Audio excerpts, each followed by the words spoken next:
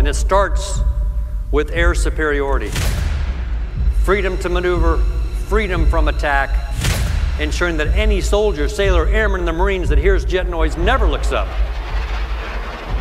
because they know it's us. You know, the problem with air power is we make it look too easy.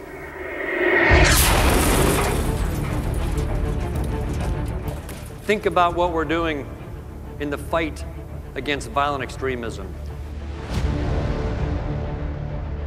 And it's more than what happens when we're dropping bombs on target. And by the way, we're delivering an average of 100 a day.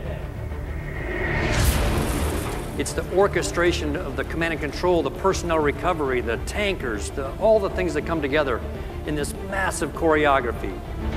And this incredible force, these airmen who are out there making it happen, innovative airmen that are making it happen every day.